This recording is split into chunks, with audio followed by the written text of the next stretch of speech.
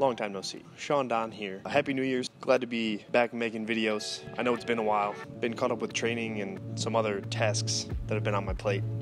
Typical bullshit excuses I always have. But regardless, my New Year's resolution is to post at least one video a week for the entirety of this year. If I ever miss, just like blow me up on social media and say, "What the f, Sean? Where the videos at?" So go ahead and call me on my bullshit, alright? Keep it real. I like to keep it real around here. But anyways, I thought it'd be a great opportunity for me to post a progression video for my first video so you guys could see how I kind of came up through the sport in an effort to kind of offer some inspiration and motivation for you guys to start 2018 off right. Here are the things that I wanted to get across with this video in an effort to make it a little bit more meaningful for you guys. So number one, obviously, progression takes time. This is a 6-year transformation video, if you will. That's a long time. I'd say over the course of those 6 years, I probably took anywhere from 30 to 40,000 throws, and that's on the low end. That's like if I took 100 throws a week for those 6 years, I think. I don't know. My 2 years in Minnesota, I was definitely over 100 throws a week.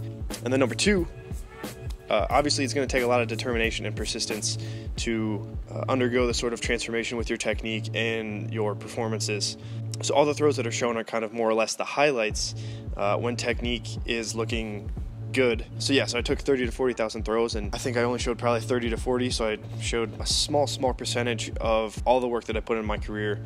I know it's easy to think that it's all, rainbows and pots of gold. I don't know if that's a thing, but obviously it's easy to get caught up in thinking that, every day is a good day and all my throws are great during practice, but the reality is, like I said, almost 40,000 throws. I couldn't even begin to count the amount of throws that I've taken in my career that I didn't like, that didn't feel good, that looked shitty, that I dumped, that I aborted, all that stuff. Like I said, it takes a lot of determination and persistence to transform your technique and your performance and kind of take it to that next level. Many times my patience and will were tested. There were many times I was wondering, what the fuck am I doing?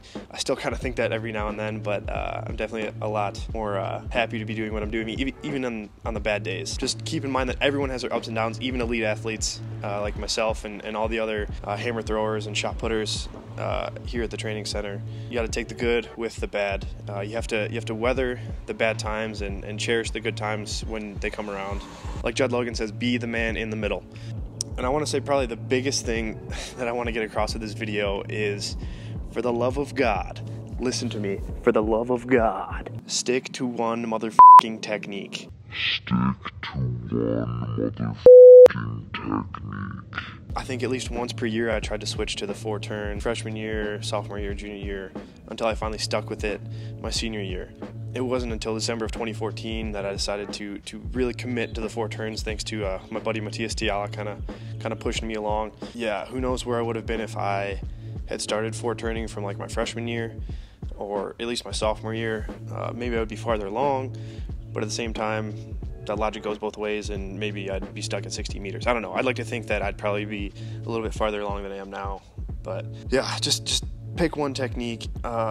Myself now as a coach, I would always say pick one technique and stick with it no matter what, through thick and thin. Work it out, because you'll thank yourself later on, whereas I kept kicking myself in the shins. That's a saying. I don't know. But I just spent a lot of time struggling and kind of doubting myself on my technique, and I think that time could have been better spent working on one technique and getting better at that one technique rather than going back and forth. But so if you do decide to go up to 4 turns, make sure you try to find a coach to help you out and kind of push you and keep you confident through the hard times, because when you do try to switch to 4 turns, it does not come easy. It is a totally different throw than a 3-turn.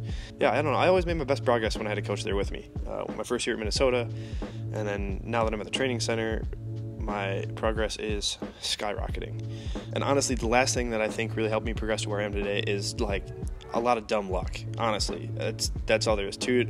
It seemed like a lot of the time I was just making the right decisions at the right time without any sort of clue as to what the I was doing. And I don't know. I think when you work hard and you really do everything you can to achieve a goal, things kind of fall into place, if you will. Everything kind of works out for the best no matter what. And it's easy for me to say that because I'm here. So I know there are a lot of people out there who are probably questioning what they're doing and why they're doing it. But I promise you, if you stick with it, eventually one day you'll look back and you'll be like, oh, I stuck with this thing, or I did that thing, and I'm glad I did because now I'm here, whatever that might be. Eventually one day you'll look back and you'll be glad you did it.